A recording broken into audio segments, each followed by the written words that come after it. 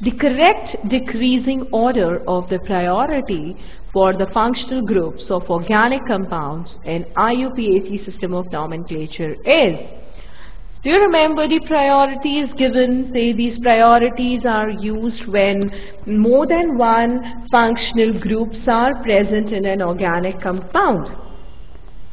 So it goes like your sulfonic is given the highest priority, followed by the carboxyl, followed by your, that is, there is now the ester, then amide, then alkanoyl chloride.